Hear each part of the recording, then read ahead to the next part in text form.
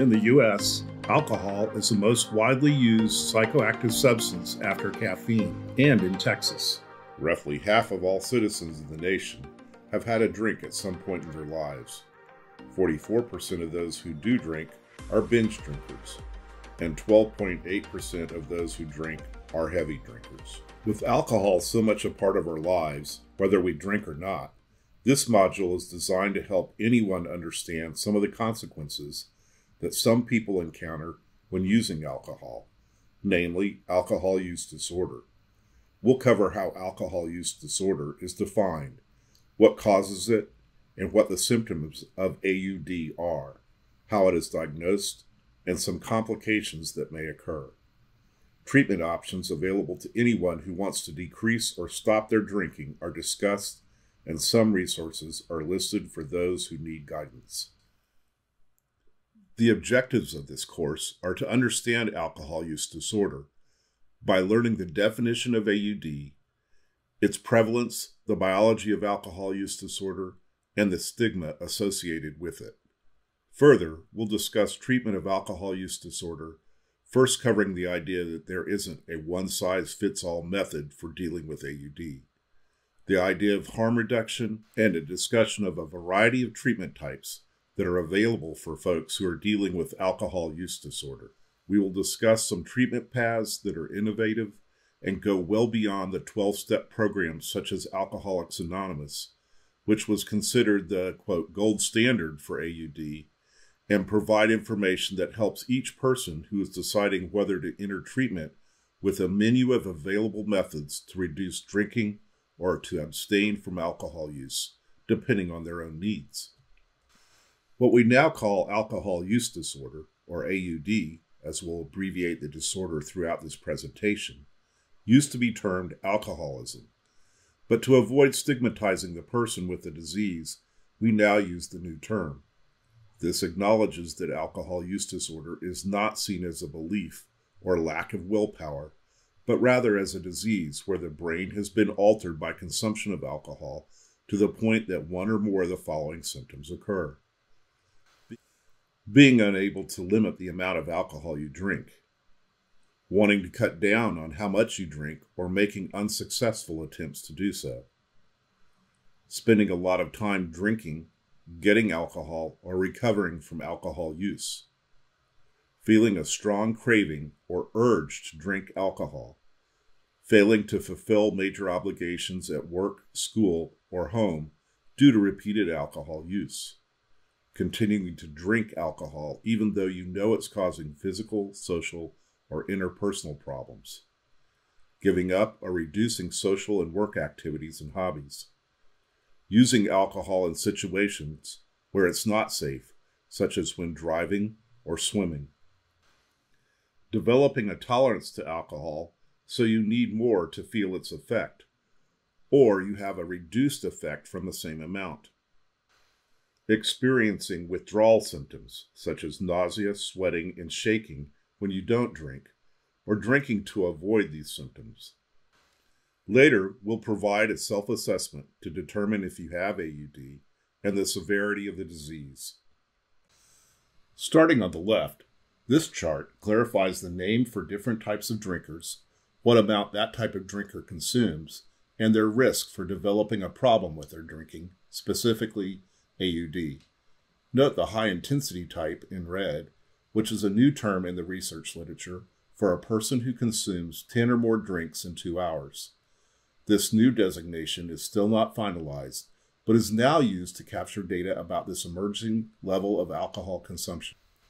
Compared with people who did not binge drink, people who drank alcohol at twice the gender-specific binge drinking thresholds were 70 times more likely to have an alcohol-related emergency department visit. And those who consumed alcohol at 3 times the gender-specific binge thresholds were 93 times more likely to visit the ED. Gray area drinking is an informal term used to describe the loosely defined area between social drinking and those with alcohol use disorder. This level of alcohol use provides those who are troubled by their own drinking a way to compare their drinking to those at higher risk, and to contemplate a drink reduction strategy or to become abstinent before they develop AUD. Here is another way to measure risk from drinking from the World Health Organization. Recently, reduction treatment goals, based on the risk levels shown here in different colors, are used by people who choose not to become abstinent. Reducing the amount of alcohol used may be a more obtainable goal than not drinking at all, and thus engage more people in treatment and has gained attention as a viable treatment option. According to the researchers, quote, this metric also has clinical utility since reducing alcohol consumption by 1 or 2 WHO risk drinking levels leads to significant physical, psychological, and emotional improvement, as shown by new research. This method can be used in a harm reduction strategy for folks who aren't ready to become abstinent, but recognize that their current level of drinking is causing them difficulty.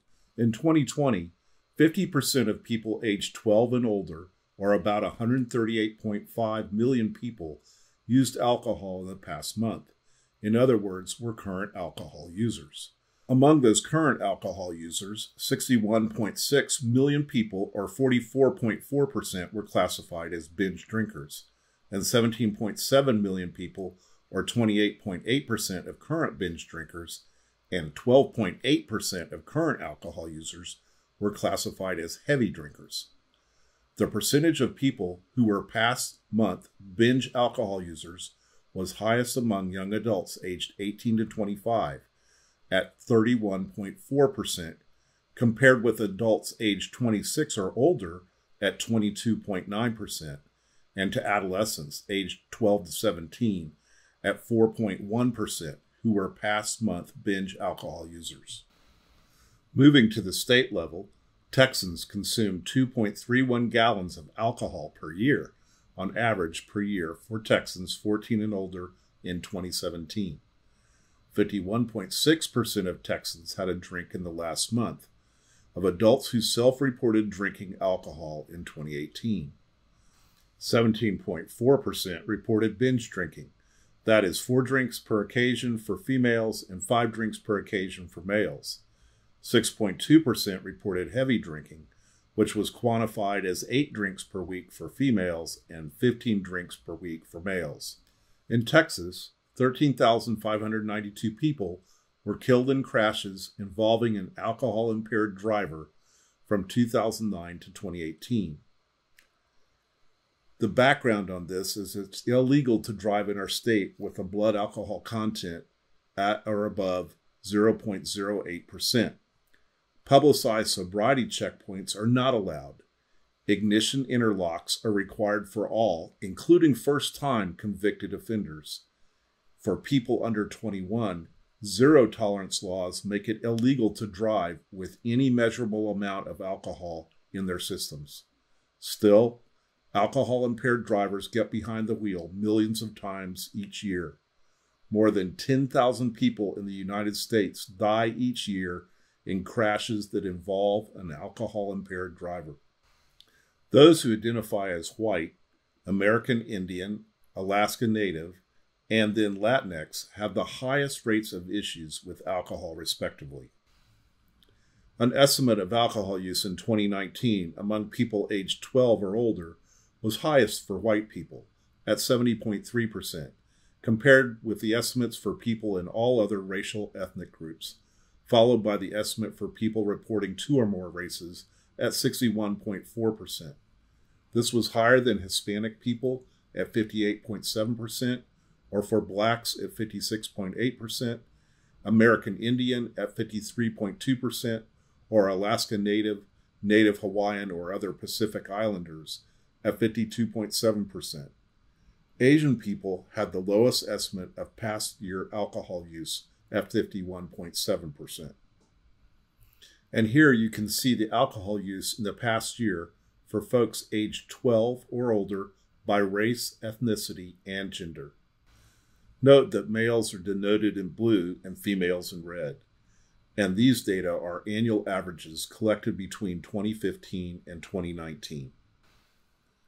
Prevalence rates of drinking for boys and girls are similar in the younger age groups. However, among older adolescents, more boys than girls engage in frequent and heavy drinking, and boys show higher rates of drinking problems. The NIAAA, or National Institute on Alcohol Abuse and Alcoholism, a part of the National Institutes of Health, or NIH, finds that alcohol is the drug of choice among youth. Many young people are experiencing the consequences of drinking too much at too early an age. As a result, underage drinking is a leading public health problem in this country. Each year, approximately 5,000 young people under the age of 21 die as a result of underage drinking. This includes about 1,900 deaths from motor vehicle crashes, 1,600 as a result of homicides, 300 from suicide, as well as hundreds from other injuries such as falls, burns, and drownings. Yet drinking continues to be widespread among adolescents, as shown by nationwide surveys, as well as studies in smaller populations. Although the legal drinking age in the U.S. is 21, most people began drinking earlier, according to Caetano and his colleagues. The authors continue, there is a positive association between age at first drink and a variety of alcohol-related outcomes. Most people begin drinking before they turn 21, the legal drinking age in the U.S. Drinking at early ages substantially increases risk for lifetime, current, and recurrent alcohol use disorders.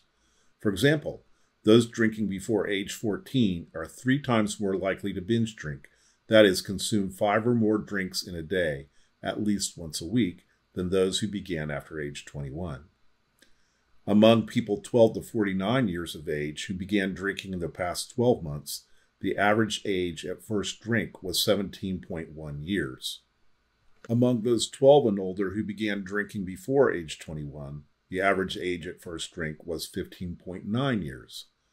Among the 4.7 million people who began drinking in the past 12 months during 2011, 82.9% began drinking before age 21, and 61% began drinking before age 18. People who began drinking before age 14 have a 47% higher rate of alcohol dependence across their lifetime, and a 13% higher rate for dependence in the past year. Compared among those who started drinking after age 20, where there is only a 9% lifetime rate and a 2% rate of alcohol dependence in the past year. If you start drinking between ages 15 and 17, you have an increased incidence of adult alcohol abuse for both men and women, an increased incidence of dependence for women only. Remember, dependence is a change in the chemistry of the brain that is accompanied by craving for drinks that contain alcohol and the inability to control the amount of alcohol consumed, along with continued use despite repeated problems caused by drinking. You also have a risk for impaired executive function. Early experiences in drunkenness, in particular, also predict later problems with behaviors among adolescents. Teen drinking affects the brain, impacting long-term thinking and memory skills, elevates liver enzymes as found in some adolescents who drink, indicating some degree of liver damage, and may upset the critical hormonal balance necessary for normal development of organs, muscles, and bones. Drinking may also adversely affect the maturation of the reproductive system. People drink for several reasons, including to enhance sociability, to increase power, to escape problems, to get drunk, for enjoyment, or for ritualistic reasons. Scientists have broken these reasons into 2 major groups: negative reinforcement, that is, personal effects motives, also called drinking to cope, or positive reinforcement, which are social effects motives, also called drinking to be sociable. Abbey, Smith, and Scott in 1993 found that both social and coping motives for consuming alcohol can lead to heavy drinking. Addiction to alcohol has 2 core effects on the person with alcohol use disorder. 1, an enhanced desire or motivational drive to continue use. This includes cravings to drink or the inability to stop drinking once started. And 2, a weakening of cognitive control as seen in the decreasing visuospatial abilities of someone who is drinking, such as the decreased ability to drive a car. This is also seen in the decline of higher cognitive functioning, such as the abstract thinking capabilities needed to organize a plan, set it in motion, and change it as needed. Deficits, or inabilities in response inhibition, for example, predict alcohol and drug use in humans and in animal models of drug addiction. The serotonergic system plays an important role in action withholding and deferring gratification. Those with deficits in this area demonstrate that immediate gratification is preferred over delayed advantages in terms of better outcomes or avoiding punishment. This is called nearsightedness for the future and is usually seen in patients with frontal lobe damage. The definition of addiction, according to the American Society of Addiction Medicine, is, and I quote, "Addiction is a treatable chronic medical disease involving complex interactions among brain circuits, genetics, the environment, and an individual's life experiences." People with addiction use substances or engage in behaviors that become compulsive and often continue despite harmful consequences. Prevention efforts and treatment approaches for addiction are generally as successful as those for other chronic diseases. End quote. A link to the Society's information can be found in the course. The frontal lobes control emotions and impulses normally communicated to the hippocampus, which regulates memory of previous drinking episodes, as well as memory of other drugs, sex, and food, by way of neurotransmitters which affect the reward circuits of the brain. These reward circuits encourage us to pursue life-sustaining activities like eating. Alcohol, by way of changes to neurotransmitters like dopamine and serotonin, which allow the communication from the hippocampus to the frontal lobes, alter biological and behavioral responses to external cues, which in turn trigger craving and/or engagement in addictive behaviors such as continued drinking. Changes in motivation and memory due to frequent alcohol use alter impulse control, judgment, and result in a dysfunctional pursuit of rewards. In other words, people with alcohol use disorder, despite repeated negative events occurring because of alcohol use, continue to use alcohol to achieve the effects they are seeking. Serotonin, one of the neurotransmitters, has receptors on nerve cells that convert the chemical signal produced by serotonin into functional changes in the signal receiving cell in nerve pathways. Serotonin, along with another neurotransmitter called dopamine, provide alcohol's intoxicating and rewarding effects. Serotonin elevates the mood, and dopamine provides feelings of pleasure and reward. Drugs that act on these serotonin receptors on nerve pathways in the brain alter alcohol consumption in both humans and animals.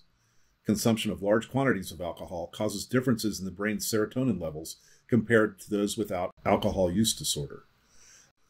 Abnormalities in the brain's serotonin system appear to play an important role in alcohol abuse. Alcohol affects both gamma-aminobutyric acid, or GABA, and glutamate, affecting receptors and the transmission of both neurotransmitters, mediating alcohol's behaviors and cognitive effects, and likely plays an important role in the development of alcohol dependence.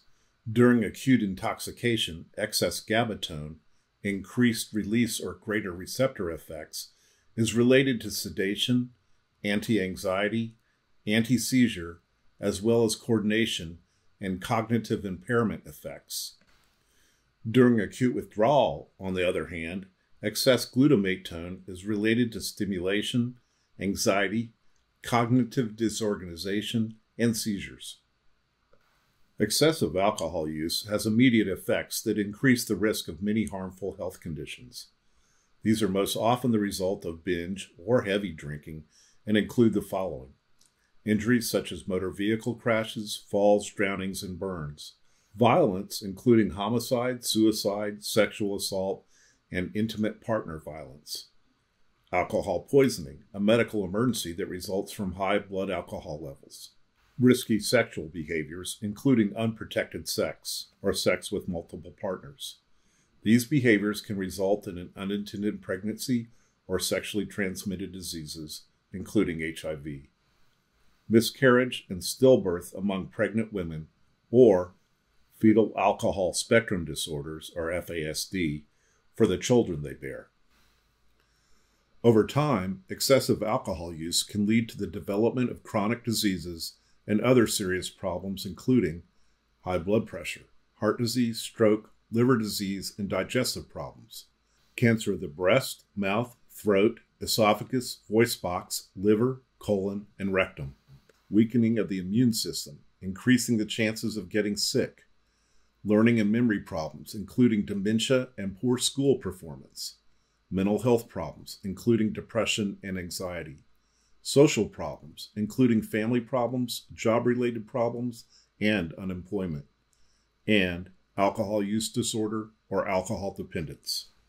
Assessments for AUD are usually performed by a mental or a medical healthcare professional, but self-assessments are available. If a self-assessment score causes you concern, seek out help from a medical or counseling professional. Assessing whether you have AUD is based on an 11-question questionnaire from the DSM-5, Criteria for Alcohol Use Disorder, from the American Psychiatric Association, developed in 2013, or the Alcohol Use Disorders Identification Test, called AUD, which is a 10-item screening tool developed by the World Health Organization, also called the WHO, to assess alcohol consumption, drinking behaviors, and alcohol-related problems.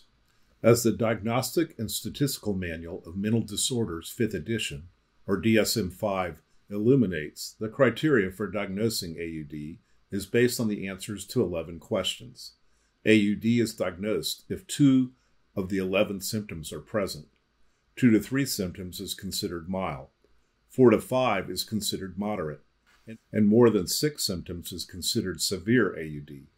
A diagnosis of AUD can only be made by a medical professional. Here's the quick 4-question CAGE test, which stands for Cut Down, Annoyed, Guilty, Eye-Opener. This test consists of the following yes or no questions. Have you ever felt you should cut down on your drinking? Have people annoyed you by criticizing your drinking? Have you ever felt bad or guilty about your drinking? Eye-opener. Have you ever had a drink first thing in the morning to steady your nerves?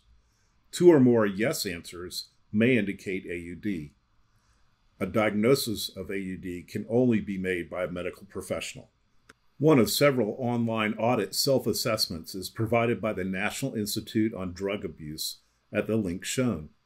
This self-assessment features the Alcohol Use Disorders Identification Test called AUD, which is a 10-item screening tool developed by the World Health Organization, or WHO, to assess alcohol consumption, drinking behaviors, and alcohol-related problems. This self-assessment allows you to evaluate your responses and provides a score and relates that score to a risk for developing problems with alcohol. A score of 8 or more is considered to indicate hazardous or harmful alcohol use according to the guidelines. A diagnosis of AUD can only be made by a medical professional. A clickable link will also be available in the course.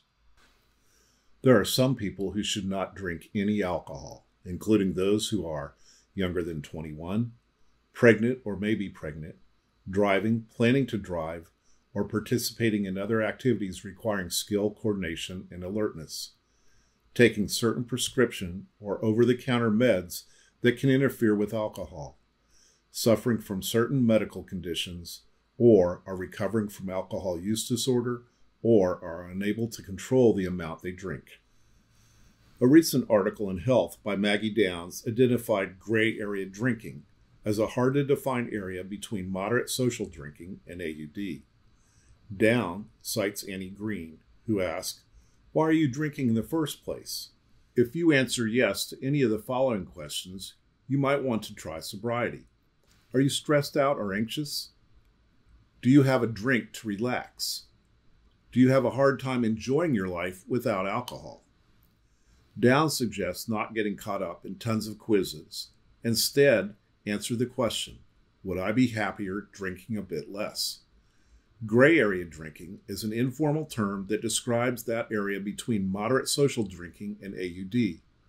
It is not an easily defined area, but allows introspection. That is, it allows people to assess what direction their drinking is taking and to make changes while it is easier to accomplish. If you do decide to stop drinking, you may feel very emotional for 2 to 3 weeks. This is because alcohol suppresses the release of the neurotransmitter glutamate, resulting in slowed thoughts, motor skills, speech, and energy levels. Alcohol floods the brain with dopamine, making you feel buzzed. Dopamine is the neurotransmitter that allows you to feel pleasure, mood, and motivation. In response to repeated dopamine release, the brain shuts down some of the receptors to balance the levels of dopamine affecting the nervous system. The euphoria felt when you first drink, caused by the dopamine release, is thus reduced, leading people to drink more drinks or to drink more frequently to achieve the same effect. This is dependence. After your brain has been acclimated to a regular supply of alcohol, your brain resets itself and how it processes information accommodating for the regular alcohol intake. When you stop drinking, your brain again resets and you may experience alcohol withdrawal, including the shakes, confusion, anger, disorientation, and irritability. Even low to moderate drinkers may experience sleep disturbance or anxiety. This brain reset can take 2 to 3 weeks and may be accompanied by emotional changes that may be difficult to deal with. During this time of beginning abstinence, the brain volume lost due to alcohol use begins to increase, as demonstrated in MRI studies of those in recovery. The Substance Abuse and Mental Health Services Administration, or SAMHSA, defines recovery as a process of change to improve health and wellness, live a self-directed life, and strive to reach your full potential. SAMHSA has identified 4 dimensions of recovery from substance abuse like AUD. Number 1, health, overcoming or managing one's diseases or symptoms. For example, abstaining from the use of alcohol if one has an addiction problem. And for everyone in recovery, making informed, healthy choices that support physical and emotional well-being.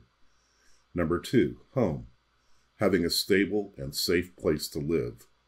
Number 3, purpose, participating in meaningful daily activities and having the independence, income, and resources to participate in society. And finally, community, engaging in relationships and social networks that provide support, friendship, love, and hope. Because there is currently no cure for alcohol use disorder, recovery is a lifetime process. There is a concept in dealing with substance and alcohol use disorder called harm reduction. SAMHSA defines this as a well-researched and practical way to reduce the effects of alcohol use in ways that benefit individuals, their families, and their communities. Watch the video to hear about the evolution of harm reduction, how harm reduction strategies help, and acknowledge there is more than one path to reducing the harm from alcohol use or drug use. The takeaway about harm reduction is that each person who is dealing with a substance or alcohol use disorder should have autonomy. That is, the right to choose their treatment method, or even if they choose to receive any treatment. For example, if someone chooses no treatment at this time and receives acceptance and understanding of their decision, this encourages and engages them because it preserves their right to decide what they can or want to do. In other words, their autonomy is respected. If they choose no treatment at this time, they know that treatment, where they are allowed to make decisions about their care, exists. And when they are ready for the next step on the road to recovery, a non-judgmental and supportive place exists for their care. Further, if they can't be abstinent, then they can work on drink reduction.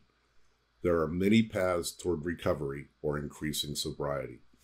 Self-motivated sobriety is based on the concept of an individual deciding to become sober and quitting based on their own desire or motivation to do so. This may be combined with helpful strategies such as communal living arrangements with like-minded individuals who are also in recovery, called sober living homes. Use of 12-step programs or alternatives to 12-step programs may also be used to help with sobriety. Taking medication for alcohol use disorder is like taking medication to treat any other medical condition. It is not substituting one drug for another. Used properly, medication does not create a new addiction.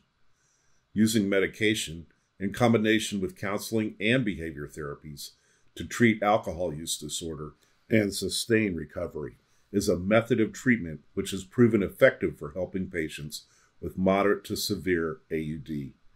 If a person needs to drink more to feel the effects of alcohol, needs to drink to prevent withdrawal symptoms, has cravings or urges to drink excessively, and has not improved in response to psychosocial approaches such as therapy, counseling, or mutual aid groups alone, they are particularly strong candidates for medication-assisted treatment.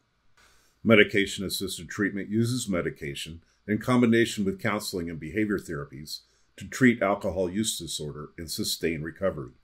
Medications can help to regain a stable state of mind, free from alcohol-induced highs and lows, provide freedom from thinking about alcohol all the time, reduce problems of craving, and focus on lifestyle changes that lead back to healthy living.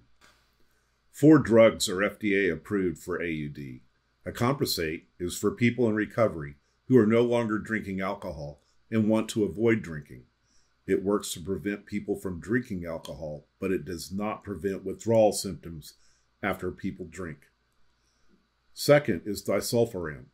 This causes unpleasant side effects, nausea, headache, vomiting, chest pains, and difficulty breathing, and these can occur as soon as 10 minutes after drinking even a small amount of alcohol and can last for an hour or more. Naltrexone provides the greatest benefit in patients who can discontinue drinking on their own for several days before starting the drug.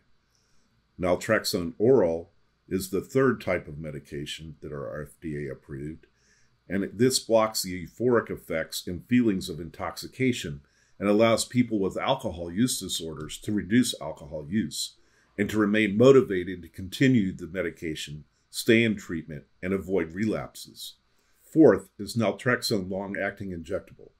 This is for patients who've been able to abstain from alcohol in an outpatient setting, ideally for 4 or more days. This long-acting shot helps patients remain abstinent because it prevents the good feelings from drinking and doesn't have to be taken daily. Only 1.6 of the estimated 14.1 million adults with past year alcohol use disorder, that's only 223,000 of 14 million people, use medications for treating AUD. This is 2019 data. Another path to recovery is available from Alcoholics Anonymous, which is a self-help group for people recovering from AUD. AA offers a sober peer group and is built around 12 steps as an effective model for achieving total abstinence. Al-Anon is designed for people who are affected by someone else's AUD. Al-Teen and adult children of alcoholics groups are available for teenage and adult children of those with AUD. In sharing their stories, family members gain a greater understanding of how the disease affects the entire family. Alcoholics Anonymous, or AA, is essentially a support group for individuals in recovery from AUD. AA helps individuals to connect with others who also struggle with addiction to form a network of peers working toward the same goal: sustained sobriety in recovery. Individuals are able to work together to achieve this common goal and support each other through potential stressors, therefore helping to reduce episodes of relapse. It can be highly beneficial to have someone to lean on who has already been there, who can offer insight, hope, and strength. AA is based on the 12-step doctrine that asks members to admit their lack of control over alcohol. In order to recover, individuals are asked to turn themselves over to a higher power and find a spiritual awakening. While this concept may be very helpful for many people, for others, the spiritual aspect of AA may not be ideal. Even though AA is not based on a specific religion, the 12-step model does have religious, or at least spiritual, undertones. A short list of alternatives to 12-step programs includes LifeRing, which is a secular, that's non-religious, peer support network supporting abstinence from alcohol and other drugs. Visit the LifeRing website to learn more and to find an in-person or online meeting. Another alternative may be found at secular organizations for sobriety. an alternative to spiritual support groups. This is a network of local and online groups dedicated to helping people achieve and maintain sobriety. Visit Secular Organizations for Sobriety to learn more. Smart Recovery is a research-based support program that focuses on empowering members to build 4 sets of skills: motivation to abstain, coping with urges, problem solving, and lifestyle balance. Visit Smart Recovery to learn more and find an in-person or online meeting. Women for Sobriety is a specialized self-help group designed by women and for women, focusing on emotional and spiritual growth. Visit Women for Sobriety to learn more and find a meeting and an online message board. In addition to support groups, people in recovery should also maintain a connection with their treatment counselor. While mutual help support groups are an excellent source of support and encouragement, they are usually not run by professional clinicians. Some issues may require the help of a trained healthcare professional. Counseling is used as standalone treatment by referral to a psychiatrist, psychologist, or professional counselor to address issues arising from AUD. Counseling is also used as a part of other treatment methods, including medications for alcohol use disorder and as additional support while participating in a mutual help program such as AA or alternatives to AA. Why do some people develop AUD and why don't others?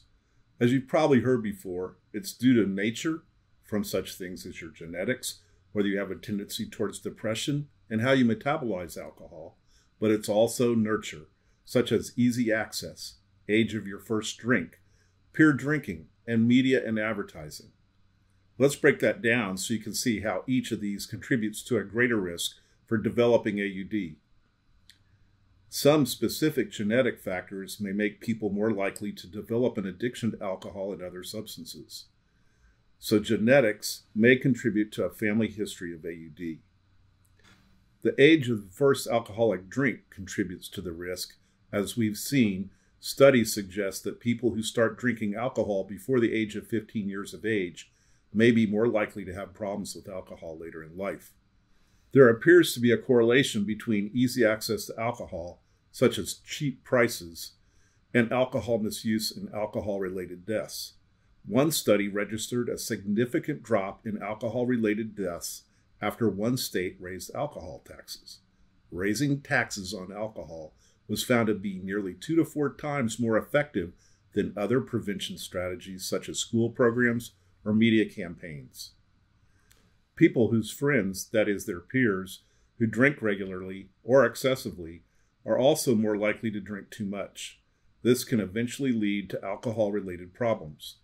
Some stress hormones are linked to alcohol misuse. If stress and anxiety levels are high, a person may consume alcohol in an attempt to blank out the upheaval. Those with low self-esteem who have alcohol readily available are more likely to consume too much. People with depression may deliberately or unwittingly use alcohol as a means of self-treatment. Counterproductively, consuming too much alcohol may increase the risk for depression rather than reducing it. In some countries, alcohol is portrayed as a glamorous, worldly, and cool activity. Alcohol advertising and media coverage of alcohol may increase the risk by conveying the message that excessive drinking is acceptable. How the body processes or metabolizes alcohol may cause some people to need comparatively more alcohol to achieve any effect. Because more alcohol is used, these folks have a higher risk of eventually developing health problems related to alcohol. Stigma refers to negative beliefs about individuals or groups based on characteristics that may set them apart from others, such as mental health conditions, including alcohol use disorder or AUD. Stigma can exacerbate AUD by contributing to a person's negative emotional states that drive AUD and by deterring people with AUD from seeking treatment.